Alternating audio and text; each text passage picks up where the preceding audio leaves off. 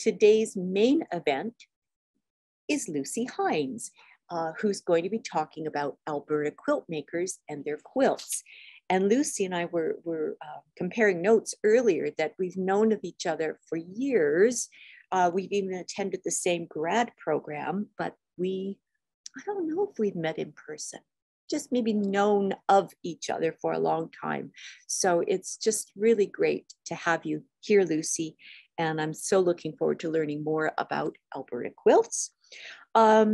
Lucie Heins began researching the history of Alberta quilt makers and their quilts in 2010. We know that it's a really, really rich history in this province. She engaged 38 different museums throughout the province to host public quilt documentation events. The research collected through this process informed her upcoming book, Alberta Quiltmakers and Their Quilts, addressing the gap in the Canadian literature on the history of Alberta quilts. For someone engaged in kind of a complementary project, I can certainly speak to how wide those gaps are. So I'm really looking forward to your book, Lucie. She is the Assistant Curator of Daily Life and Leisure at the Royal Alberta Museum in Edmonton. She has an MA in Human Ecology from the University of Alberta, where she majored in the study of clothing and textiles. She's worked on projects at the Textile Museum in Washington, D.C., in Haifa, Israel. She's attended the textile collection at the Baha'i World Centre under the care of the Department of Holy Places, and is just such a wonderful colleague. Thank you so much for joining us, Lucie, and I will stop sharing and turn this over to you. Thank you all for joining me today as I take you on my journey to capture the history of Alberta quilt makers and their quilts. Of course, this research project was only a small part of what I do at the Royal Alberta Museum. In 2010, the Alberta Quilt Project was initiated to further research the history of quilt making in Alberta. It arose from the work previously done by Sandra Morton Wiseman, then Curator of Social History at the Provincial Museum of Alberta, now the Royal Alberta Museum, and Elise Elliott-Laws, Director and Curator at the Muttart Gallery Associates, who together researched Alberta quilt makers and quilts for an exhibition aptly called Alberta Quilts. Although not extensive, the research project was the beginning of the museum's work to preserve the history of quilting in Alberta. After the 1984 exhibition, the Royal Alberta Museum became the repository of significant Alberta quilts. Initially, the objective of the Alberta Quilt Project was to examine Alberta quilts and in the process capture the Alberta quilt story. Since very little had been written about Alberta quilts, this was the opportunity to address the gap existing in Canadian literature. However, I was daunted by how I was going to collect their early history. How was I going to find these quilts and capture their stories? Alberta is a large province. Call it procrastination if you will, but I felt the need to capture the quilting trends of the 21st century quilters first, while they were available to communicate that information to me now. Why wait 100 years to collect that history? And so the Alberta Quilt Project was divided into two phases.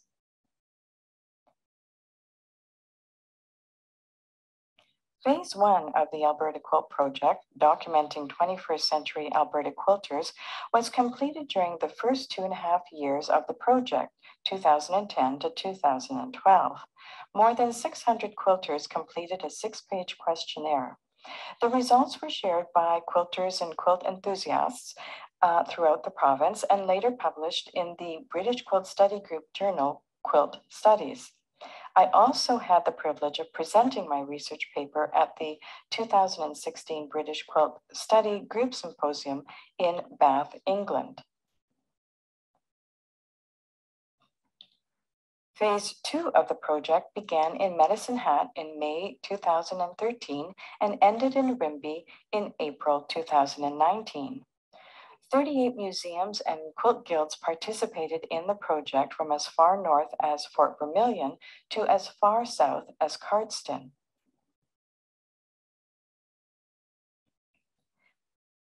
With the assistance of local quilters, I was able to document and photograph 700 plus quilts found in regional museums as well as in private collections throughout Alberta. The documentations capture the various types of quilts, the materials and the patterns used to create them. The history of the quilt makers were also collected to preserve their contribution to Alberta's quilting history. For each event, the public was invited to bring family quilts made before 1970. They could be quilts that were made elsewhere and brought to Alberta as part of the settlers' effects or made in Alberta. These strict parameters permitted me to more effectively tease out the early history of Alberta's quilt makers. By the late 1960s, quilting experienced a resurgence. Chances were likely that more late 20th century quilts would have surfaced had I not limited the time period for the quilt documentation.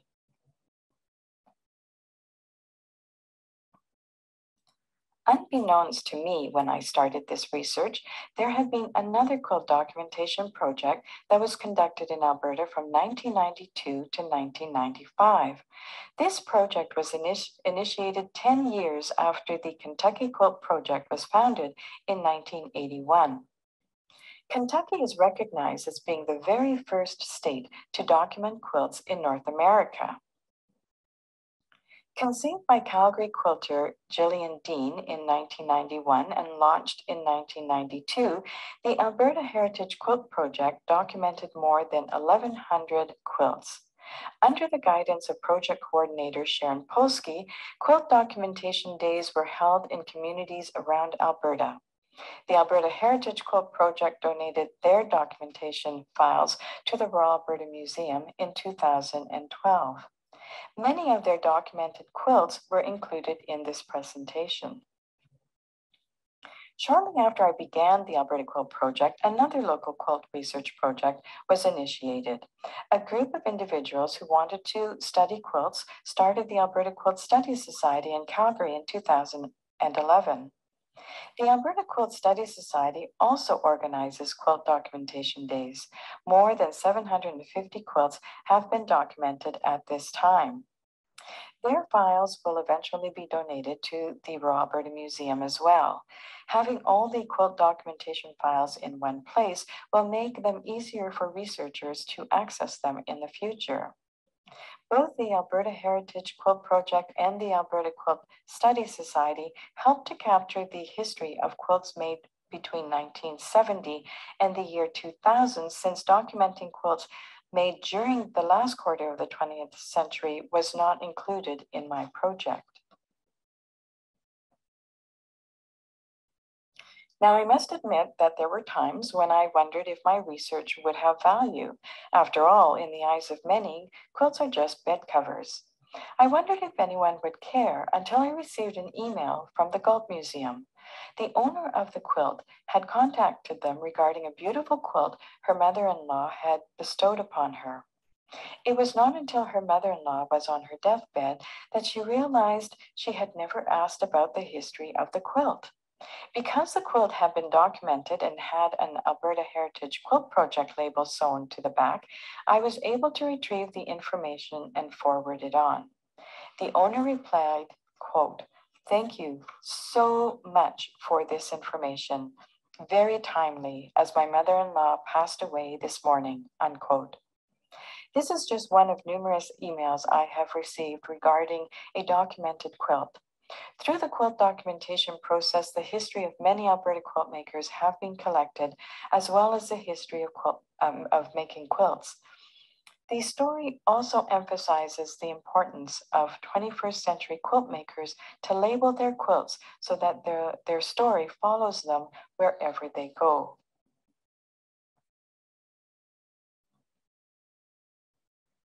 One cannot speak of the early quilt makers without providing some context of where they came from and what they came to.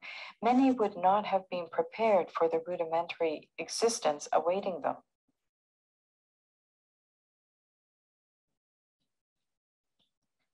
When speaking about settlers' migration to Alberta, it is important to acknowledge the impact this movement had on the Indigenous population. In order to clear the way for settlement in Western Canada, the Canadian Crown entered into treaty negotiations with Indigenous peoples. Between 1871 and 1921, Treaties 1 to 11 were signed with Indigenous nations.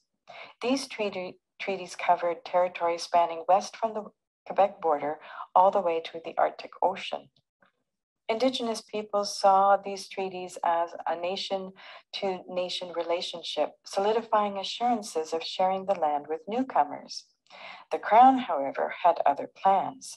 They moved Indigenous peoples onto reserves, which account for less than 3% of their traditional territory, in order to open up land to settlers.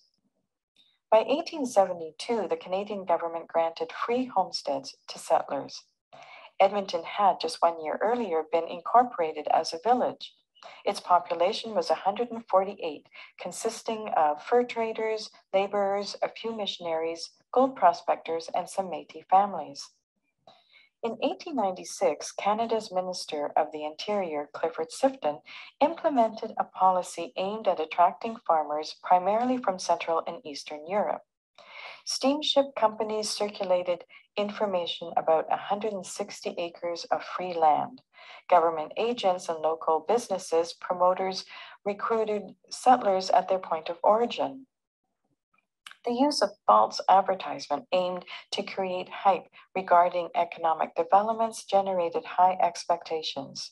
Prospective settlers left their homeland eager to start a new life in a land full of opportunities, but many were ill-equipped to deal with the hardships that came with settling the prairies. It must be noted that Minister Sifton's ambitious campaign to populate the West disregarded the fact that thousands of Indigenous people would be displaced in the process.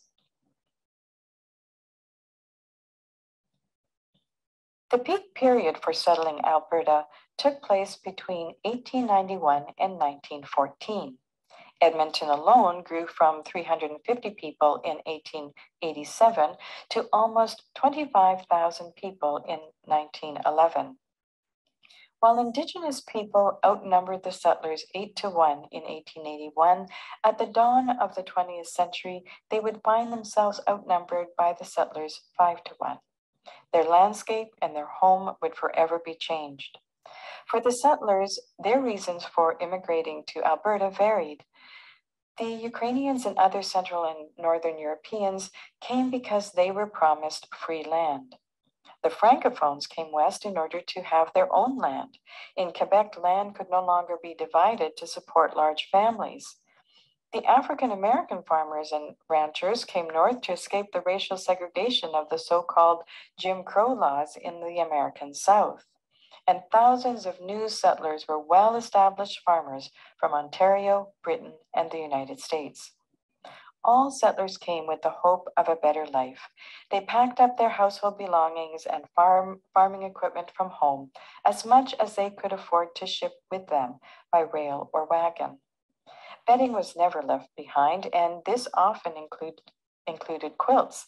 If quilts were not brought, the women were soon piecing, stuffing, and tying or quilting them together to provide warmth for their families against Alberta's bitter cold winters.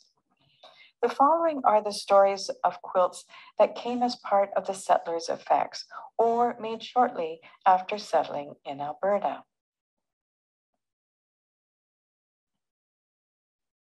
In 1904, Myrtle Buttorff made the red and white quilt at the age of 18 as part of her trousseau while living in Indiana.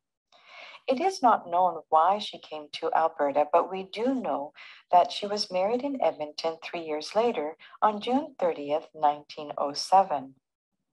The present owner of the quilt, Myrtle's granddaughter, was not able to provide very much family history. This was the case for many of the quilts documented. Already 3 generations later, important information about quilt makers is lost.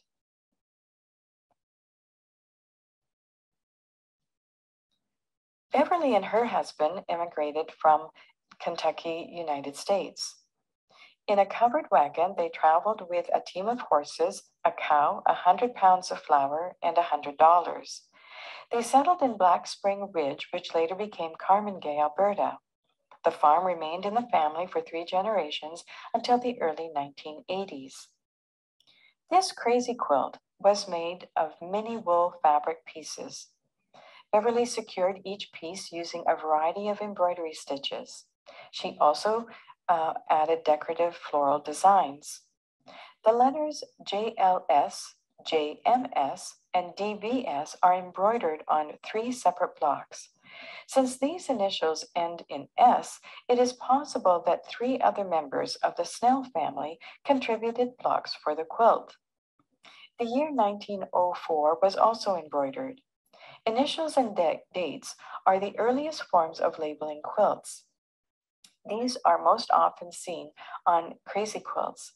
The carded wool used as batting for the quilt came from the sheep Beverly raised. She won first prize at every country fair in which this quilt was entered. The crazy quilt is an excellent example of Beverly's needlework skills.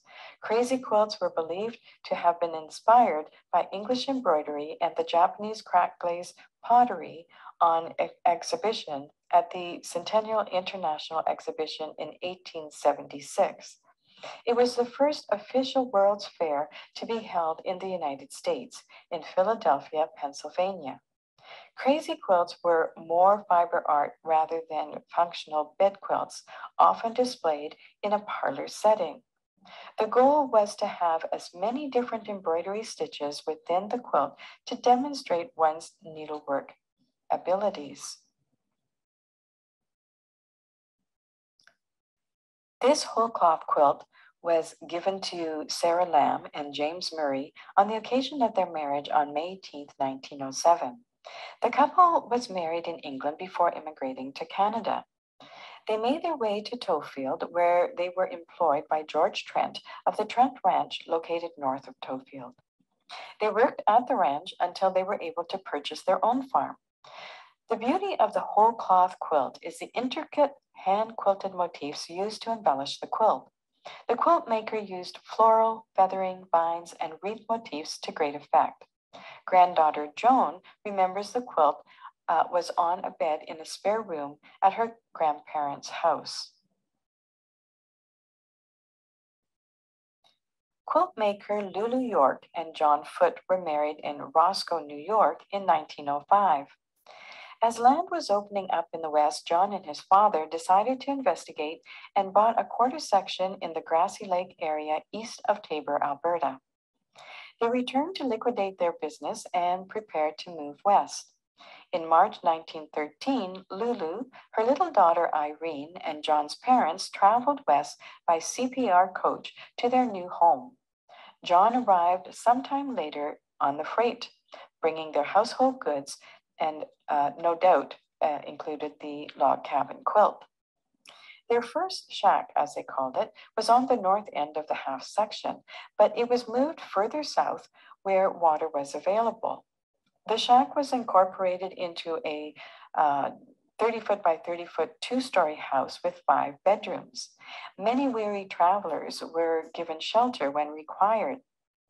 It was also home for some school teachers.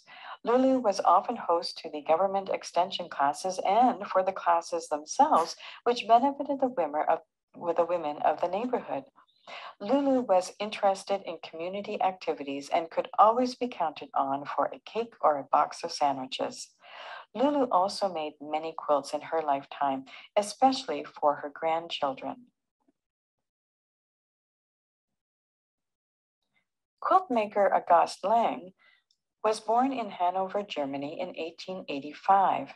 In the spring of 1905, she and her husband emigrated to Alberta, settling in Claire's home. The quilt was made for her youngest son, Ottomar, the year he started school. He was the youngest of 11 children. The family spoke only German at home, so Auguste thought that if Ottomar learned these English nursery rhymes, then perhaps he would get along better with the language. This quilt tells of a special love a mother had for her child. William and Maddie Allen were the first African Americans to settle in Keystone, Alberta in 1909. They were soon joined by Matilda and her husband, Will Bailey, who came to Canada from Kansas in 1910. Matilda and Will traveled together with his two brothers, Robert and Ben, her mother, Mrs. Bartlett, their son, Big Eddie, and the Harding brothers, Tom and Jim. They first came to Edmonton before settling in Keystone in 1911. Mrs. Bartlett eventually returned to Kansas, finding the Alberta winters too cold. In 1918, tragedy hit the small community. The flu epidemic took the lives of Will Bailey and Tom Harding. Matilda later married Willis Day and gave birth to their daughter Gwen. The quilt blocks were made at two different times. The red and white blocks are believed to have been made prior to Matilda's immigration to Alberta. The fabric suggests the blocks were made before 1910 and may have remained at the bottom of a trunk until the 1930s when Matilda decided to complete the quilt using more contemporary fabrics. The colorful 1930s fabrics were used to make the remaining blocks years after settling in Keystone. The juxtaposition between the red and white blocks and the 1930s fabric blocks provides an element of surprise. In this improvised asymmetry, it is reminiscent of the distinctive style of a Gee's Bend quilt. Gee's Bend is an isolated African American community in Alabama whose inhabitants are the descendants of slaves. The women have always made quilts for their families. Their style of quilting evoked artistic improvisation, and the quilts themselves are considered important visual and cultural contributions to art. I often wonder if Matilda had been exposed to this style of quilting while growing up in Kansas. In Alberta, scraps have always been used to make quilts. In some cases, quilt makers made quilts in order to use up scraps collected from sewing projects and worn-out clothes. Making quilts from scraps sometimes determined what kind of quilt pattern were used. Coats, suiting fabric samples, and men's retired suits made warm, heavy utility quilts. Silk fabrics were ideal for making decorative or pictorial quilts used for special occasions or for show. The following quilts are examples of how Alberta quilters use scraps to great effect.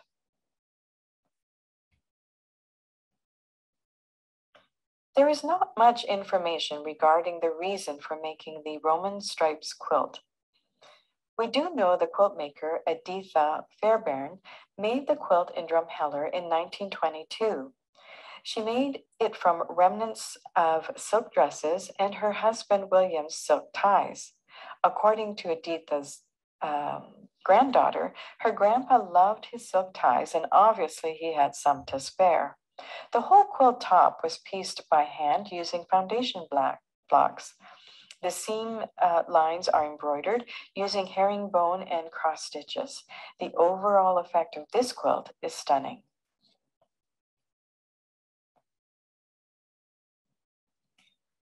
Margaret Ignatius made this crazy quilt while living in Medicine Hat sometime during the 1920s. Based on the quilts documented, the crazy quilt was the most popular to make for Alberta quilt makers. This style of quilt was ideal for using up all different shapes of scrap fabric. By the time Margaret made her quilt, Alberta quilt makers were less inclined to use a variety of embroidery stitches to embellish their quilt, but rather used one embroidery stitch, predominantly the herringbone or feather stitch, to keep the scraps in place on the foundation squares. Unlike the lavishly embroidered crazy quilts made during the Victorian era, Alberta quilt makers made their crazy quilts functional quilts as opposed to artistic pieces for display. It should be noted that crazy quilts are rarely quilted. Quilting stitches would interfere with the embroidery stitches. Moreover, since crazy quilts rarely had batting, only ties were necessary to keep the top and backing together. Scraps worked well for making one patch quilts like grandmother's flower garden. 4 and 9 patch quilts also worked well.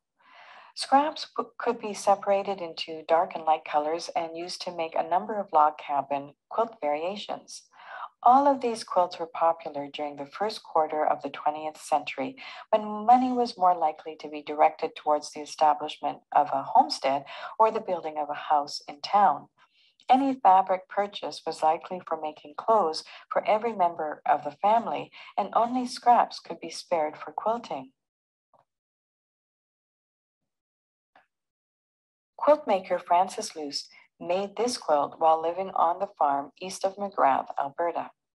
In a letter to her grandson, she tells the quilt story as follows, quote, "Years ago, my mother belonged to the Farm Hill Women's Institute, and they made things for the Red Cross during the war. They made a quilt to raffle off to make money to buy flannelette to make pajamas and things for the Red Cross. I won the quilt, and the quilt you have was made in the same pattern as the one I won. The top was made from pieces from my and my mother's scrap bags. I made others, but they are all gone. Yours is the only one still in existence."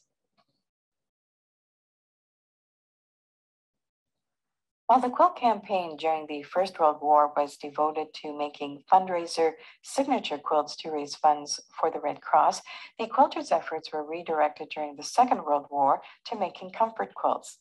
These were sent overseas to Britain to aid with the war relief. Bombed out families, members of the armed forces, hospitals, and hostels were all the recipients of these quilts. Quilts were made quickly due to the urgent need for quilts overseas and to meet the monthly quotas set by the local Red Cross societies. The local women's groups and organizations, acting as auxiliaries to the Red Cross, worked tirelessly to meet these quotas. By the end of the war, Alberta quilters had made over 43,000 quilts. And although Alberta witnessed this impressive period of quilt making, very few of these quilts can be found in Canada because they are all in Europe. And how interesting to discover that our quilts are being studied in England, as I discovered in 2016 while attending the British Quilt Study Group Symposium. The Canadian Red Cross Research Group in the UK was formed by Maxine March, Jackie Maxwell, and Dr. Anna Mancy. The latter is the author of a book entitled Comfort from Kindness, World War II Canadian Red Cross Quilts, published in 2016, coinciding with the exhibition of 40 Canadian Red Cross quilts in London, England. With the passing of Dr. Mancy, Maxine and Jackie continue to collect, document, and research Canadian Red Cross quilts. Maxine was instrumental in providing me with information for my soon-to-be published book on Alberta Quiltmakers and their quilts. Who would have thought that I would have to reach out to England to get a photo of a Canadian Red Cross quilt label? There is not a lot of information about the labels, but there is evidence that labels such as Edmonton, Alberta, and Province of Alberta were in use. It is believed that a standard label that read Gift of the Canadian Red Cross Society was eventually adopted. In 2004, the Royal Alberta Museum received a donation of an unverified Red Cross quilt from British quilt collector Sally Ward. It lacks a Red Cross label, as many recipients would remove them, but its pink strippy flannel backing, commonly associated with Red Cross quilts, suggests that it is. Since putting quilt makers' names on the Red Cross quilts were forbidden, embroidering Alberta, Canada on its border was a clever way to let the recipient know where it came from, further intimating that it is a Red Cross quilt. Retired curator Kathy Roy, who accepted the quilt, said that Ms. Ward emphasized the importance of these quilts. Whenever Ms. Ward has been able to find an original owner, they have told her how much the color and pattern on the quilts meant to them, aside from the physical warmth. The quilts were utilitarian, made mostly from donated scraps. The Gleichen Red Cross Society reported at their annual meeting, quote, "The Great Western Garment Company sent us free of charge a large bundle of new materials, also 2 boxes of quilt scraps from Emery Company in Edmonton. The ShopRite store also have given us quilt scraps," unquote. Farmers donated wool and the Red Cross provided the striped pink flannel for the backing and a label to sew on the back of the quilt. According to Maxine March, women often had to be inventive in finding suitable backings if the striped pink flannel was not available. The Canadian Red Cross Research Group in the UK has seen quilts with stripe backing in blues, yellows, and greens. How wonderful that this research group is collecting our Second World War quilt history at a time when quilters were most prolific and we have but one quilt to show for it.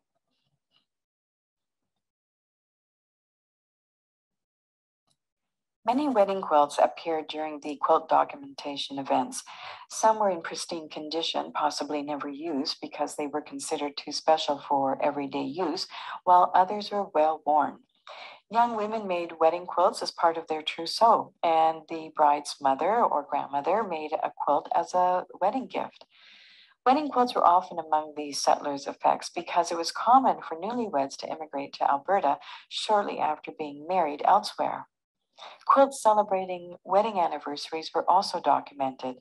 They marked milestones such as the 1st, 10th, 25th, 50th, and even 60th wedding anniversaries. These quilts were usually made by the quilt maker for herself or as a gift to her husband.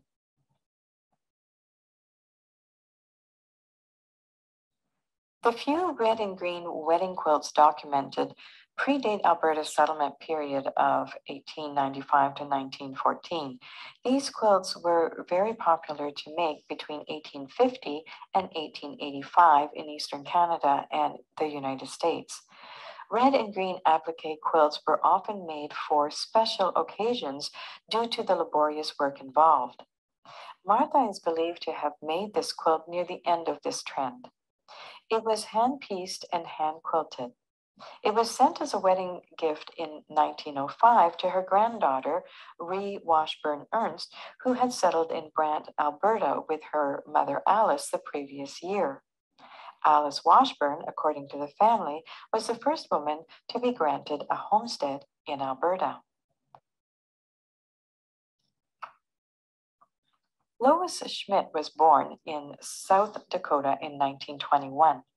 We don't know when she came to Alberta, but the quilt documentation notes that the source for the cross-stitch rose pattern was the Family Herald and Weekly Magazine, a Canadian publication serving rural Canada. Therefore, Lois was living in Alberta at the time that she made the quilt. She did the cross-stitched roses from 1938 to 1939 and finished quilting it in 1941. She made the quilt for her hope chest. Hence, she must have moved to Alberta with her family. Lois was married June 16, 1942. She became a farm wife and participated in local activities such as the choir, the Horticultural Society, Hospital Auxiliary, and served on the County Fair Board. In 1902, Martha and her husband, Moses Kelsey, ventured north from North Dakota to settle and file homestead papers for Southeast 4-45-18. The town of Kelsey was established on the southeast corner of this quarter of land. It was Milton Zimmerman, also a settler to the area, which suggested the community be named after Kelsey. Martha made the quilt as a wedding gift for her granddaughter, Gwendolyn McCarty von Custer, and her husband, Quincy. It is hand-pieced and hand-quilted using echo and single parallel lines inserting hearts as a decorative element.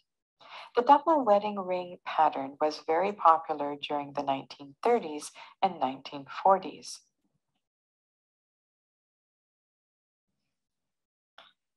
The dress and plate pattern made its appearance during the 1920s. The quilt pattern was the second most popular pattern used in Alberta after the crazy quilt during the 20th century. Anna Roy made this quilt as a wedding gift for her daughter Cecile, who married in 1959.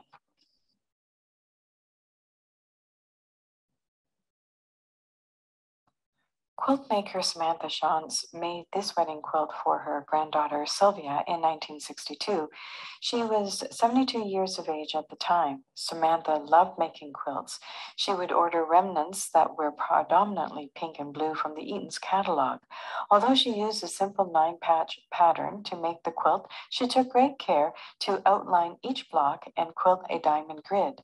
The sashing was quilted with a cable motif.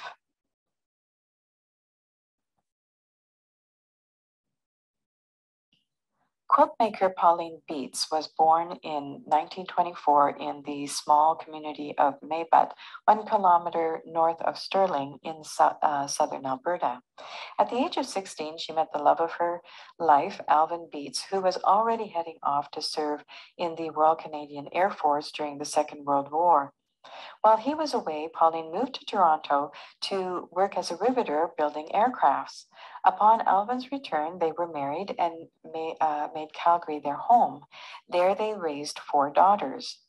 Pauline was known to be a wonderful mother and homemaker and had a remarkable talent for sewing. She had a keen sense of style and kept her daughters dressed in fashionable clothing.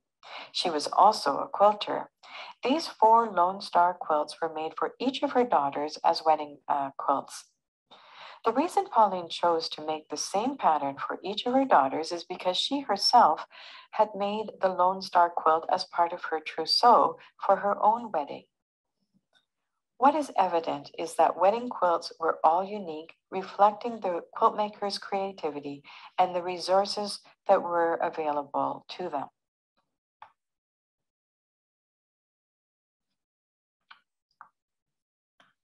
In 1882, the Edmonton Bulletin reported on what was possibly the earliest documented agricultural exhibition in Alberta.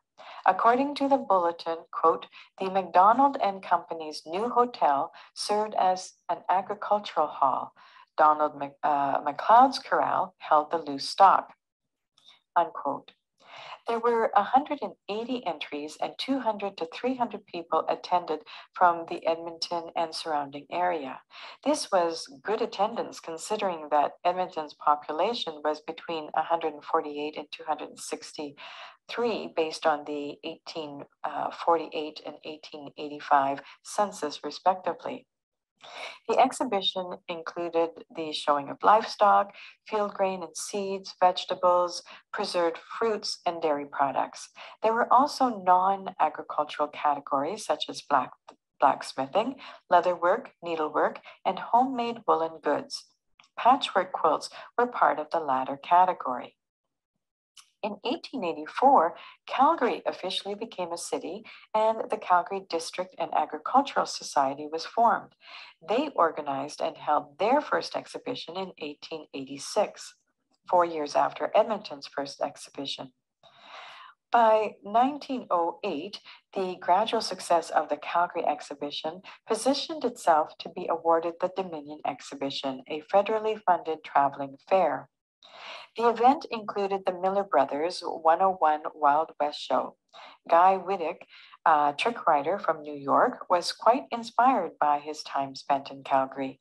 He envisioned staging a Frontier Days and Cowboy Championship contest, which would eventually take place 4 years later.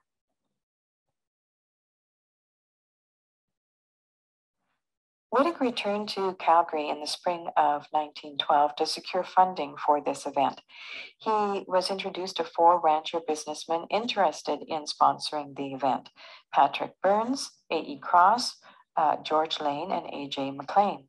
And so the first Calgary Stampede and exhibition was held in September of 1912. Much like previous exhibitions, livestock, grains, vegetables, and handmade items were being judged. The prize-winning quilt to receive a first-place ribbon at the 1912 Calgary Stampede was made by Mrs. J.B. Gansoli. She made the Crazy Quilt in 1911. The prize-winning quilt is now part of the Royal Alberta Museum's collection. Over time, local country fairs were held annually in many small towns throughout Alberta. Farm wives liked to show their garden produce and their needlework skills. It was also a social event to look forward to. For Alberta quilt makers, the winter months were always a good time to work on a special quilt for the fair. There is not a lot of information about this grandmother's fan quilt. What is known is that it was made by Pearl Newfield and her mother, Maggie Stauffer. It won first prize at the Westward Ho Women's Institute Quilt Show in 1955. It is not known when quilt maker Edith Pierce and her husband Frederick immigrated from England to Edmonton, but we do know that they were homesteading in the Highlands area when she made the Daffodil Applique quilt in 1965. It won first prize at the Edmonton exhibition. Her granddaughter remembers her grandmother's quilt frame taking up the whole living room of her little house. Edith made quilts for all the members of her family. She also participated in a quilting group at her church.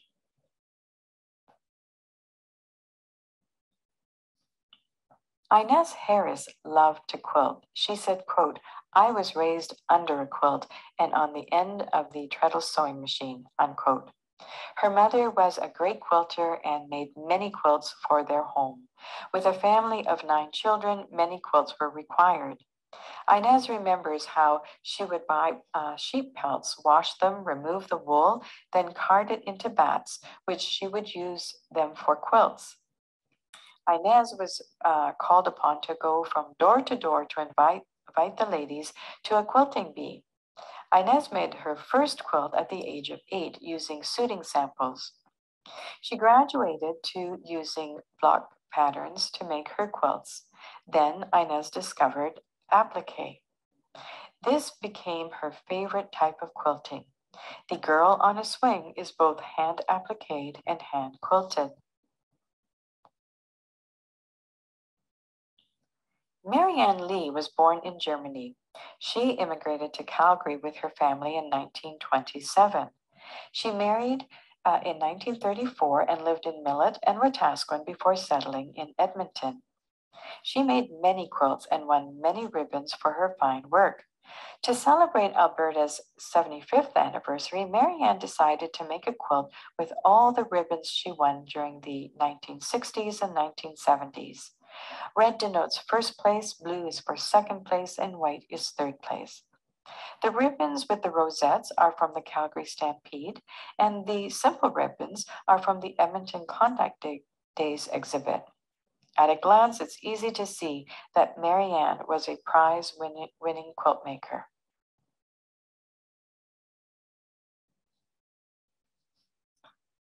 The quilt documentation events have provided a lot of information about Alberta quilt makers. Of all the quilts documented, less than 0.03% of quilters were men. More men may have quilted during the 20th century, but their quilts were not documented to provide that information.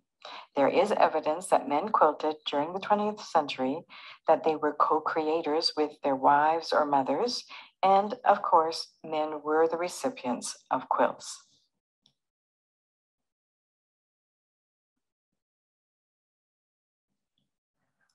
Lawrence Jackson made a baby quilt while his wife Ima Nell Jackson was bedridden during pregnancy with their daughter Penny. Each evening upon his return home from working in the oil fields in Oklahoma, he would prepare food for his wife and keep her company. It was, if they were not playing cards or board games, he was making the quilt while they talked. When Lawrence's daughter, Penny Jackson, was pregnant with her first child, she and her husband decided, quote, "Rather than telling them, her parents, I'm pregnant, we decided to say, Dad, we need you to make another quilt." And he did. Lawrence's grandson, still has his baby quilt after all these years. Husband and wife Milton and Ethel Suter were well-known quilters to the Edmonton area. They both learned to quilt from Kate Suter, Milton's mother, who was a prolific quilter.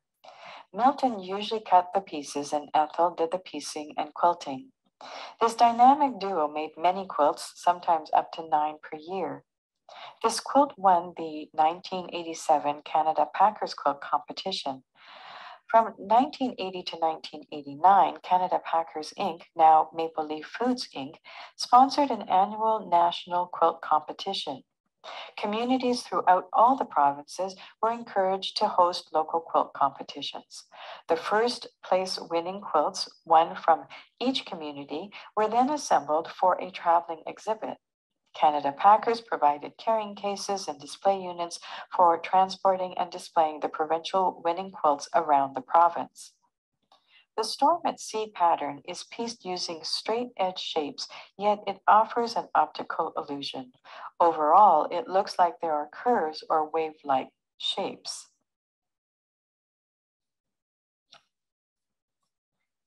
This quilt was made for John Poetker, as a token of appreciation for his services. John drove a bus every Sunday, picking up the Sunday school children from the Marlborough area, 25 kilometers west of Edson. On each quilt are embroidered family names and that of the children that benefited from John's service. Frida, the pastor's wife, assembled the quilt. It was quilted with the help of 3 ladies from the Women's Sewing Circle. In 1999, John's daughter, Marion, inherited his quilt. Until 2017, Marion knew very little about the quilt. After the quilt was documented, Marion was on a quest to find out more about her father's quilt. Her journey led her to Frida and the quilt's story.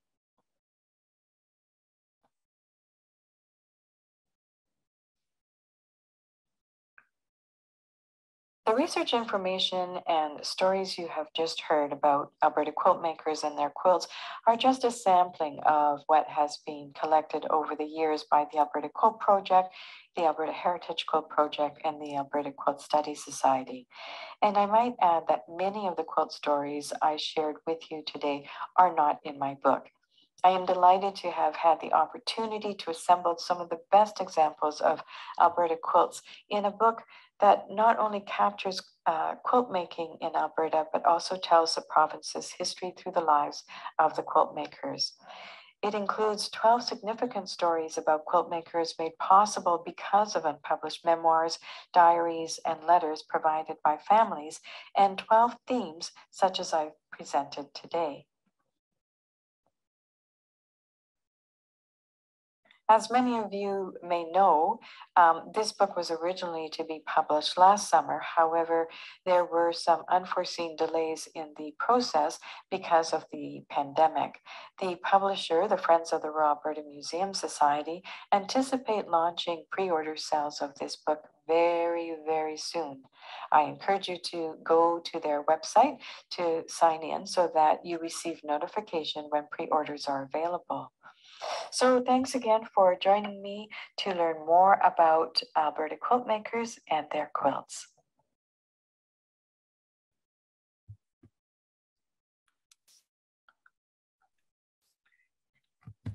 Lucie, that was fantastic. What a wealth of knowledge you are, and what fabulous stories and beautiful, beautiful artifacts you shared. I can't wait for your book. Well, I can tell you that yesterday I held an advance copy in my hands. So it has been printed. It's just a matter of when it's going to be launched, which, as I mentioned, will be very, very soon. Congratulations. Thank you. That's quite an achievement. We are right at 1, but if anybody would like to ask a question, this is the moment. I know I have lots of textile lovers on the list there. People are being shy. Well, if no one's going to volunteer, then Michelle will ask a question. Lucie, your research and your topic has been quilts in Alberta.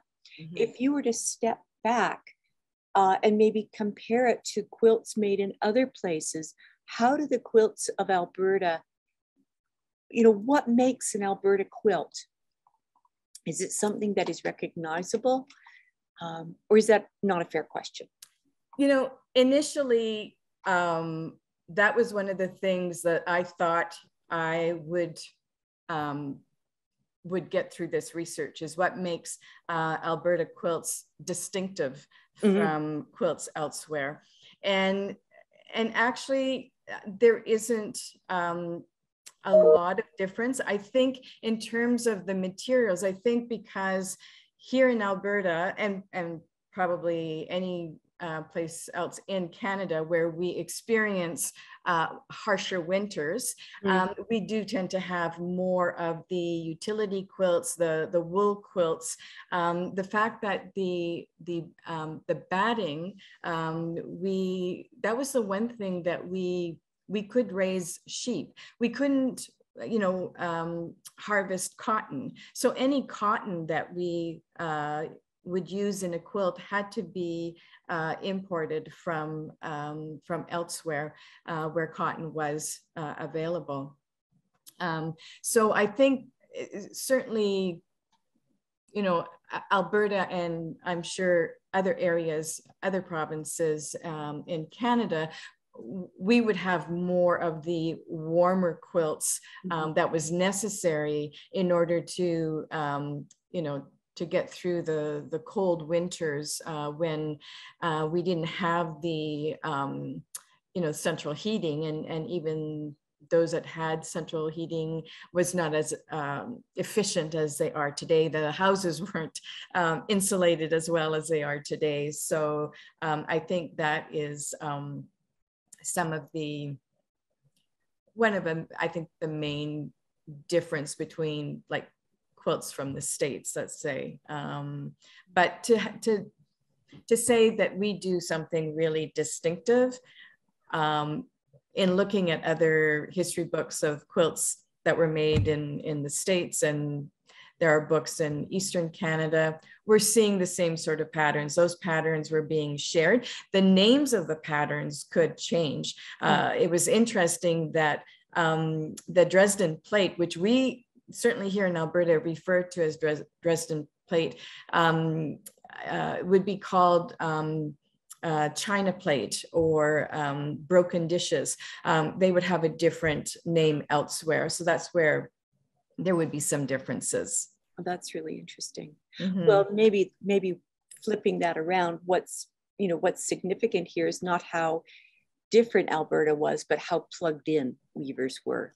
Right. And I think for me, what I found very surprising is, based on the quilts that were documented, that the crazy quilt was the most popular quilt to make. But it made sense in terms of they weren't going out purchasing fabrics. It was whatever scraps they had. And that style of quilt certainly lended itself to just using scraps and what they did with it. Yeah.